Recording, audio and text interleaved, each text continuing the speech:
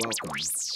Don't adjust your dial.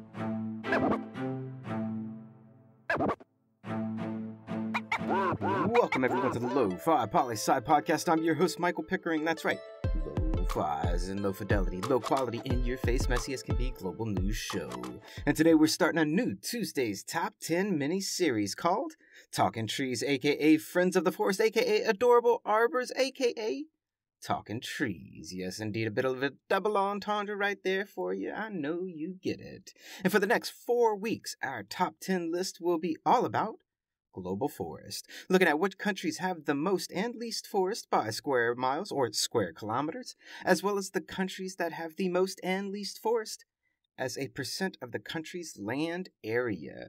So without delay, and to my delight, let's get our forest on. Today we're looking at the countries with the largest amount of forest, as measured by square kilometers. And our data are based on 2020 surveys done by the United Nations Food and Agriculture Organizations and published by the World Bank, and looks at just over 200 countries and territories around the world, though we're only including the countries for our list. Now let's go to the trees, people.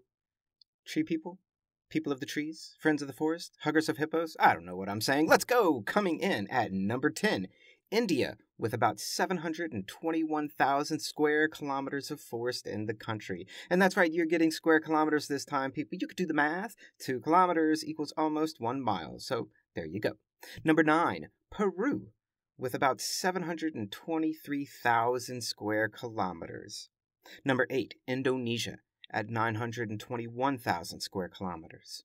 Number 7, the Democratic Republic of Congo, with 1.26 million square kilometers of forest.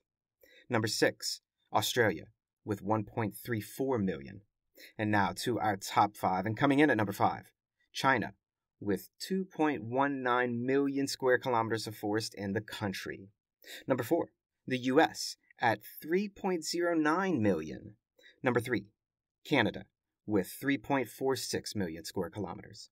Number 2, Brazil, 4.96 million square kilometers.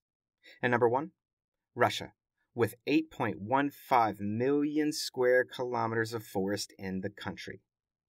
And to give you some reference on just how much forest that is, that's almost the entire size of the country of Brazil. So yeah, a lot of forest for sure. But hey, so what? Who cares what countries have the most forest? This list means nothing. Why? Why are we talking about this on Lofi Poli Sci, talking trees? And that is a relevant rant of a question. And why are we talking trees on Lofi Poli Sci?